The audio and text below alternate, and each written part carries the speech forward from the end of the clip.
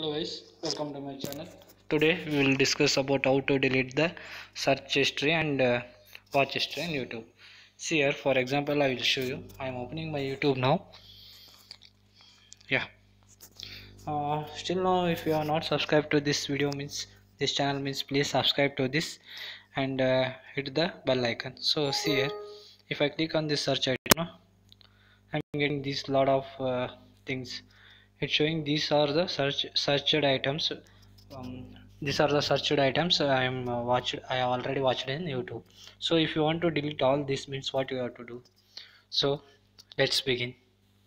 First you have to click on this. I'm opening that, and you can see here history something is there, right? You can see here. Here settings is there. Just click on that. You can see here history and privacy. Just click on that history and privacy. You will get two options: clear watch history and clear search history. Clear watch history means what it will show. It will be containing all the details, whatever the things you have recently watched, right?